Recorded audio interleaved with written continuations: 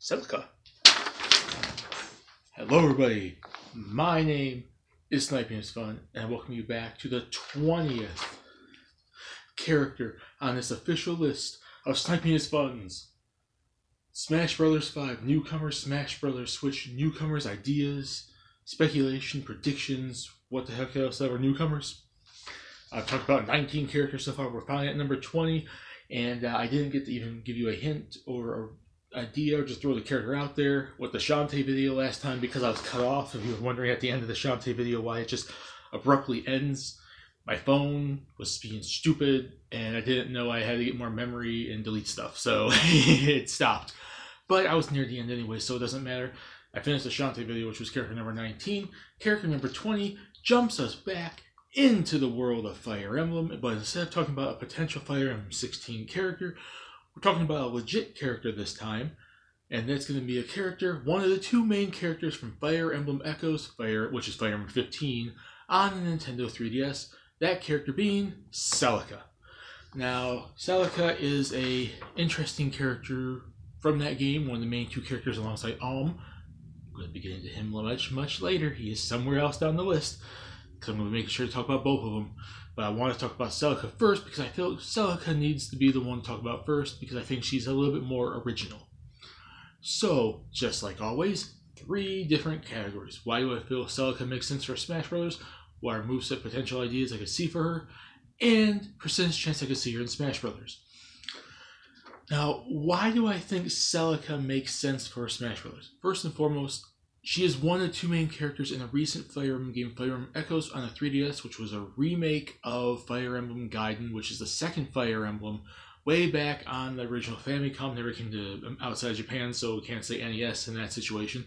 She's one of the two main characters, and she's pretty popular and demanded for, which, like I mentioned numerous times, I don't value that much over popularity and, demand over, recency, relevancy, and push from Nintendo.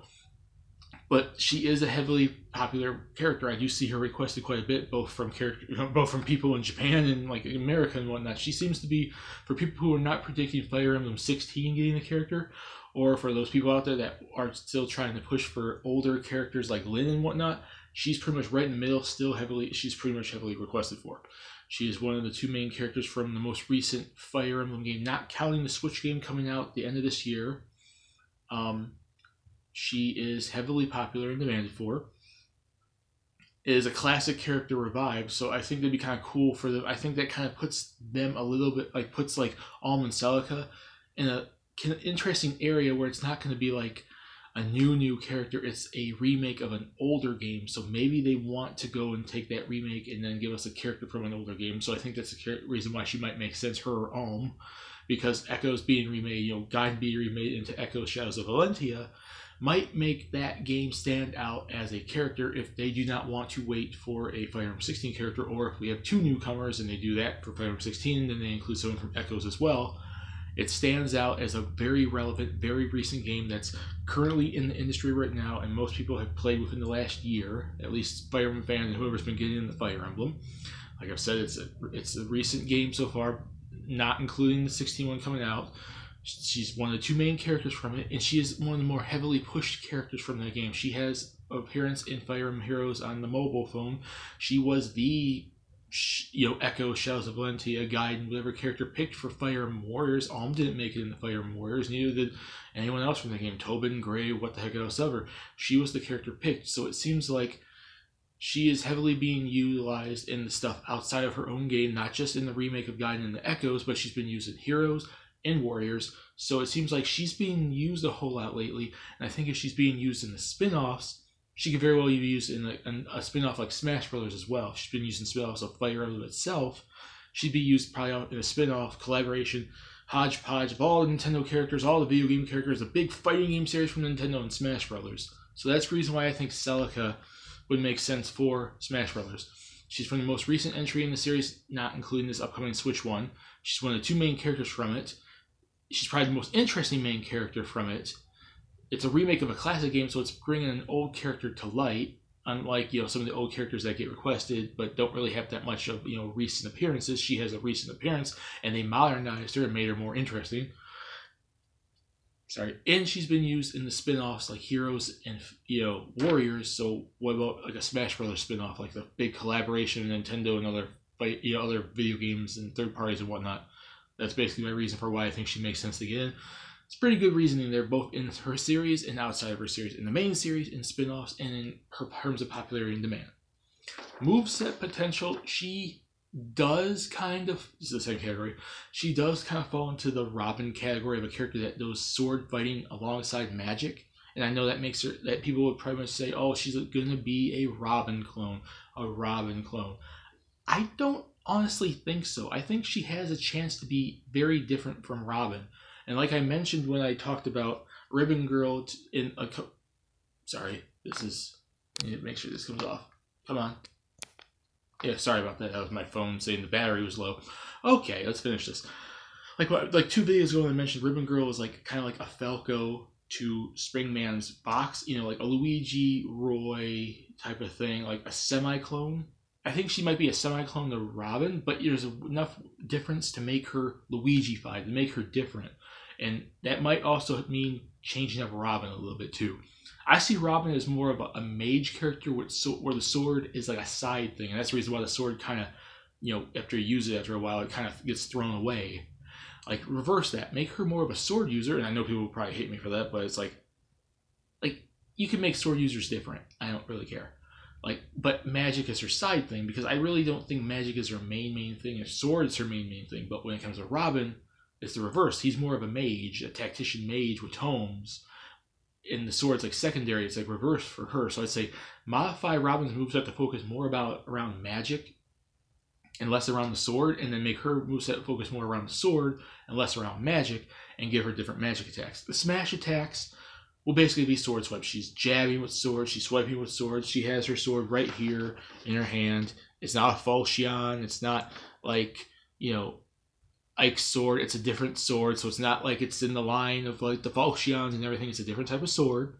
She'll use that as her smash attacks. It's kind of basic and everything, and throws her in the same category as, say, Ike and Marth and everyone else, and Roy and Robin and Lucina and Corin and whatnot.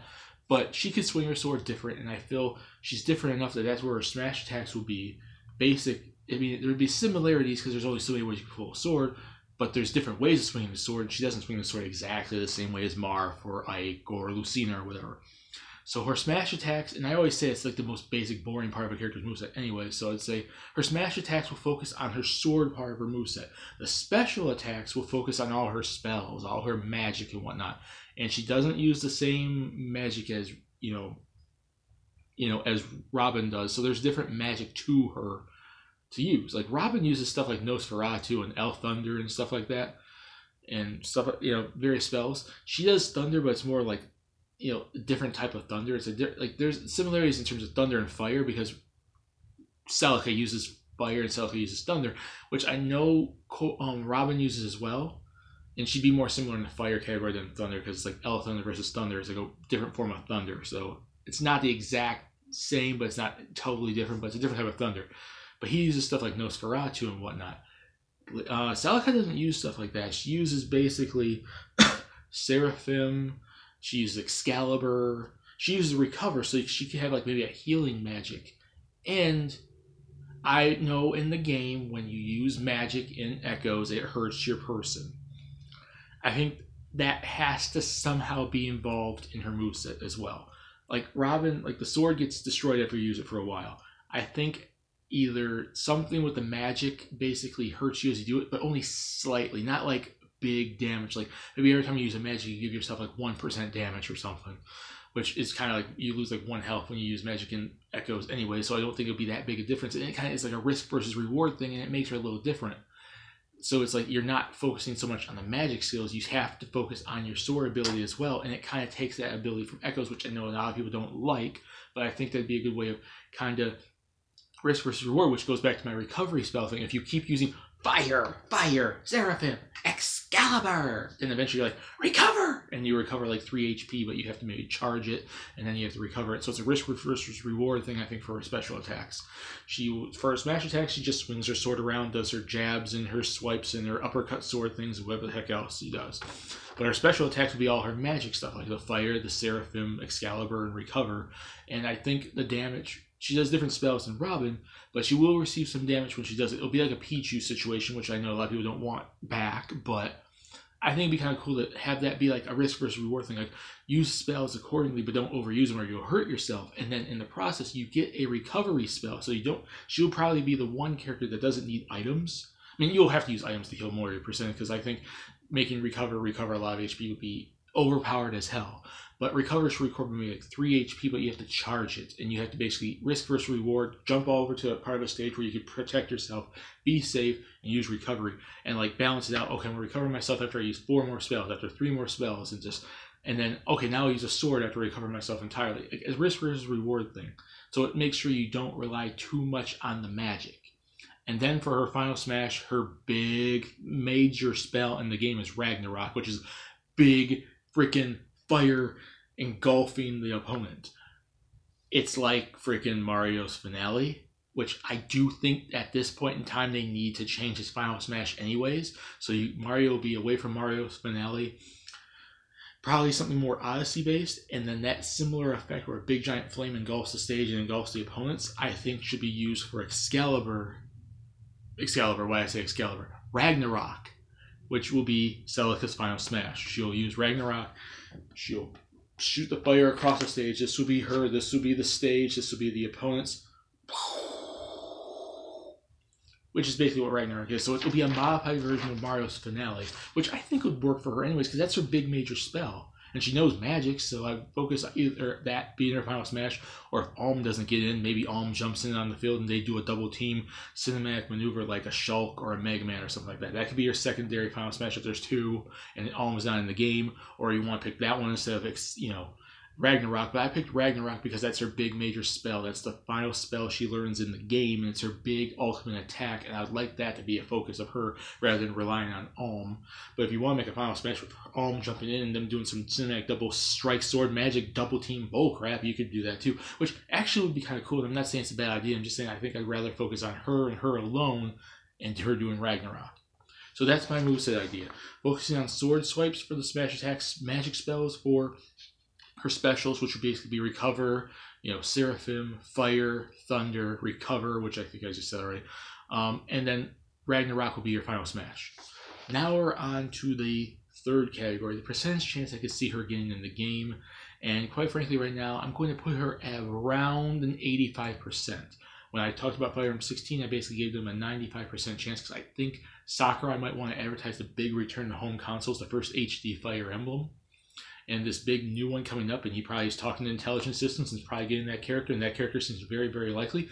But if they're not doing that, the next best chance for a next Fire Emblem character, which is bound to happen anyways, because we get at least one new Fire Emblem character every single Smash Brothers game since Melee, is someone from Echoes, and that would either be Alm or it will be Celica. And I'm giving her an 85% chance because she's most pushed character from the most pushed of the 2 main characters. She made it into Warriors, she made it into Echoes, she's still heavily utilized. Made it into Warriors and Heroes, And she's very heavily utilized, popular and demanded for, super recent, super relevant, super everything. Maybe they could always include a Fire Emblem 16 character and someone from Echoes as well, which I don't have a problem with, because they include like 2 newcomers in in Smash Bros. 4, and then include Roy and Corrin as DLC. So anything's possible, but I think she's possible. I just think an Echoes character is not as likely as a Fire Emblem 16 character. That's all I'm saying. But they're still very, very possible and right below the chances. And 10% is not that big of a drop anyways. It's like I said, from Springman to Ribbon Girl. I gave Ribbon Girl 85 and Springman 95. Fire Emblem 16 character 95.